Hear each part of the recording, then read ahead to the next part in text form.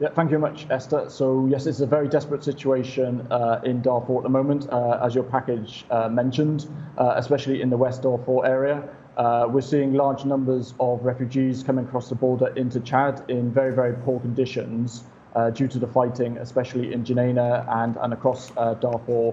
On top of the existing displacement within Darfur and across country, lots of the people are coming across with few or no belongings at all, so desperately in need of assistance. Now, you talk of assistance. Your organization is one of those humanitarian organizations helping people out there. We understand that civilians are in dire need of medicine, shelter, food. What is your organization doing specifically to help them?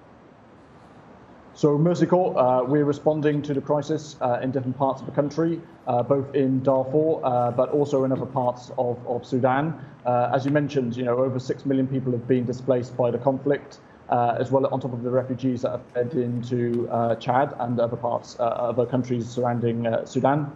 In terms of Mercy Corps, we're supporting people in terms of food assistance, where markets are functioning, especially through cash assistance. We're supporting in terms of the provision of water, fresh water, sanitation and hygiene as well.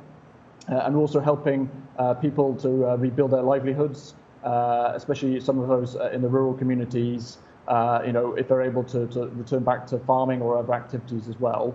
But the needs are very, very large, unfortunately, at the moment in Sudan. Well, Mercy Corps, from your organization's perspective, where do you see this war? Because, it began quite a while ago. We had to deal with other issues of the world, but now we're seeing more chaos happening. Briefly tell us what's happening and what do you do next? So, unfortunately, the situation, remains very dire.